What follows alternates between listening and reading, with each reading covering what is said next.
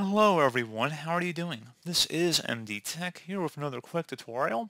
In today's tutorial, I'm going to show you guys how to enable variable refresh rates for games on your Windows 11 computer. So this should hopefully be a pretty straightforward process here, guys. And without further ado, let's go ahead and jump straight into it. So all you have to do is open up the search icon and type in settings.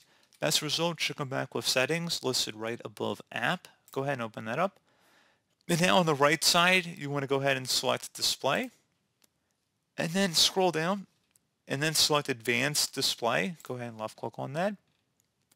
And now on the right side, you want to go ahead and select where it says Choose a Refresh Rate. Click inside the drop down here. And if you had the option here, you could select a different refresh rate and select whatever desired value you want to go with. That's if your monitor supports that. So pretty straightforward process there, guys. Do hope I was able to help you out. And I do look forward to catching you all in the next tutorial. Goodbye.